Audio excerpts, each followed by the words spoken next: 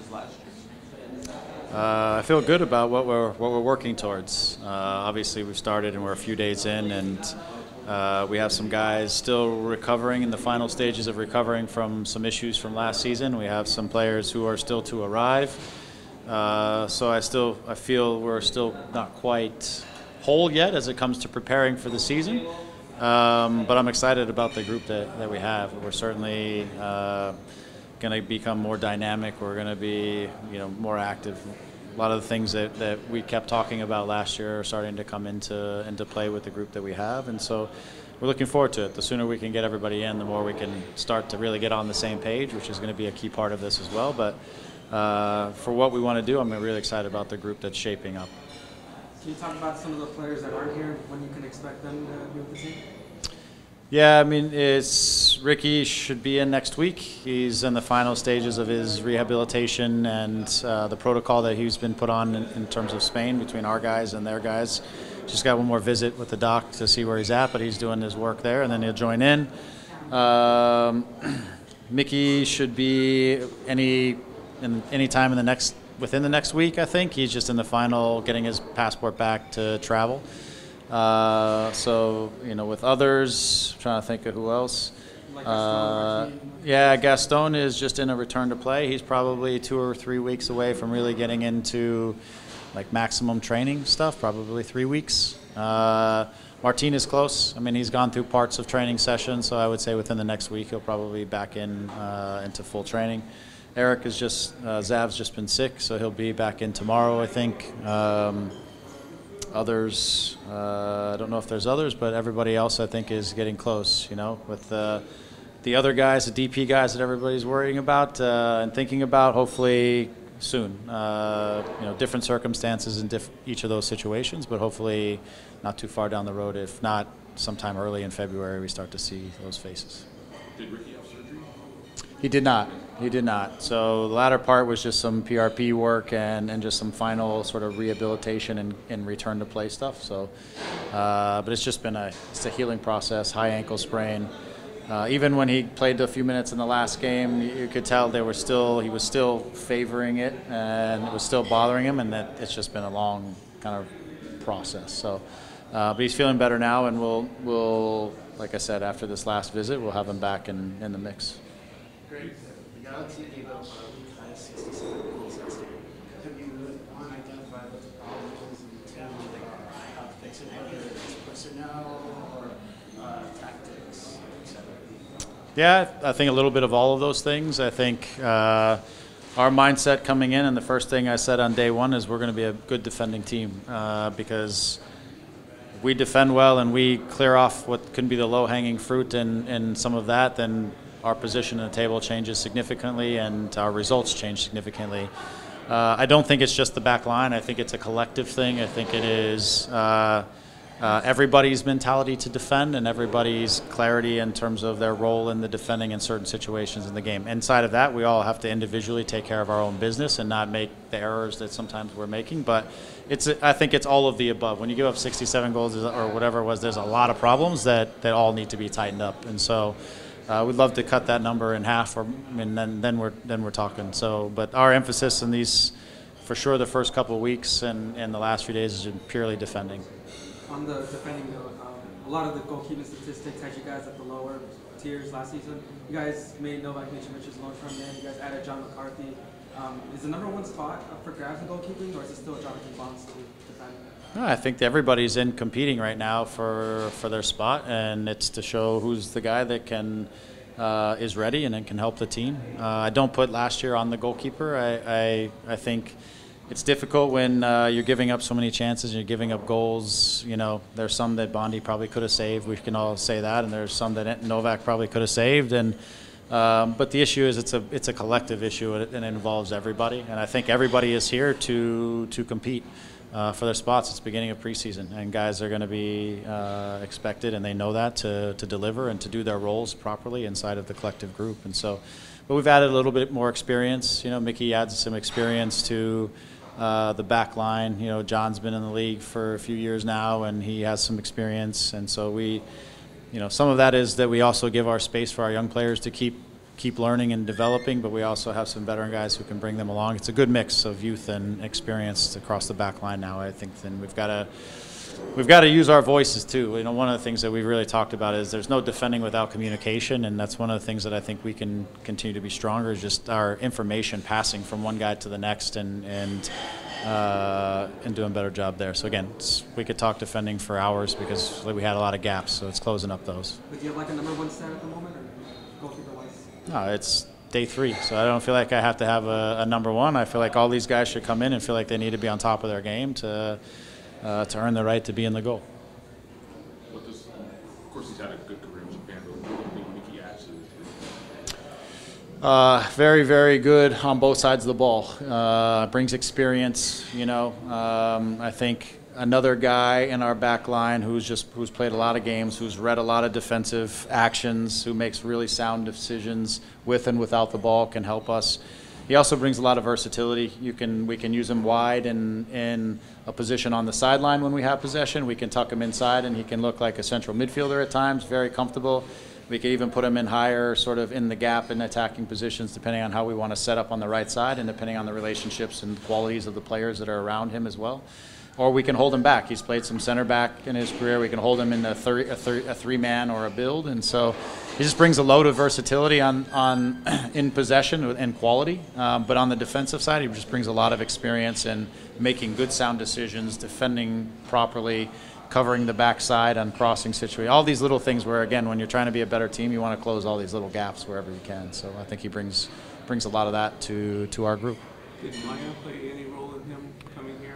Did he talk to him? Did you guys use him as an asset? Yeah, I mean, Maya we had a few, actually had more than one Japanese right back on our radar. So whenever you're trying to find out about guys, we always will connect with players who have had some interaction. They haven't had much of a, call it a relationship, but they've certainly played together in the national team picture. So they have Maya had a good understanding of the player and a solid understanding of just the guy that we were bringing in. So so Maya was obviously a source of information in that process. Do you know if he talked to? I'm sure he did. I'm sure. I mean, I'm sure he was a part of the process. I imagine that at any point you use every resource you can to have as many answers, I guess, in the process, to have as much clarity. So I think all those things come together. So I'm sure he played a role in all aspects of that side. What are kind of your expectations for Dan Jovelich this season? I think this might be his 3rd season with the club. Last year, a bit disappointing in the box score wise, but what conversations you had with him, what do you kind of expect from him this year? For me, it's for Dan to become a more complete player. And last year we talked about, okay, now he's going to get some opportunities to be a 90-minute player. I think that's part of it. For me, it's just a more complete player, which means you're still getting your goals and your assists, but you're also doing all the other little things that help the team to be successful on the defending side, on holding up possession at the right times, just connecting inside of the group. I think given the qualities of the players and the profiles of the players that will be around him, I think he's going to start to see a lot of those chances that he saw the year prior, where he's not necessarily fighting for his own space to finish. I think the space will be created and it will be up to him to finish. So I think he'll get his opportunities and I think he'll score goals. The question is, again, for him is, can you stay inside of the details of what you need to do for 90 minutes and all of those other moments inside the game to help the team to be successful, both with the ball and without the ball, and being detail-oriented in that aspect. Because that's really, I mean, great strikers, we think about them as guys who score goals, but they do a lot of other things to help the team be successful other than just scoring goals, right? The Will becoming GM, how has that changed your life? And has it been a plus for you as a coach, or is there any friction there because you were his boss for a while? Yeah, no friction. I mean, this is at the end of the season. I was asked, about last year, and I said I have too many things on my plate. Right? There's, Dan and I had this discussion. There's just too many things that I was involved with or were on my plate, and drawing a little bit of attention here, a little bit of attention there. And at times, honestly, I felt like I was helicoptering in to coach the team and then helicoptering out to answer some other questions or problems and whatever the case may be. This is a great sort of adjustment. I don't really care who is my boss or who isn't my boss. For what I want is the group to be successful. For that to happen, I need to be able to focus on the team and the group, and to make sure and work with Will to make sure the guys that we bring in are guys that are going to fit inside of what we're trying to do and the vision for the team. But it's his job and the guys up there. Their job is to go get the players that fit and make sure that we can get the best ones in. And my job is to put them on the field and help them to win games. So I think it puts us all into the positions that can help the club be as successful as we are supposed to be and need to be. I asked you this on the exit interviews back in November, October. Sure. So I'm going to ask you again, has there been any discussion about Robin Fraser joining this team's staff in any way, whether it's as a coach or as somebody who's working with younger players or whatever? Sure.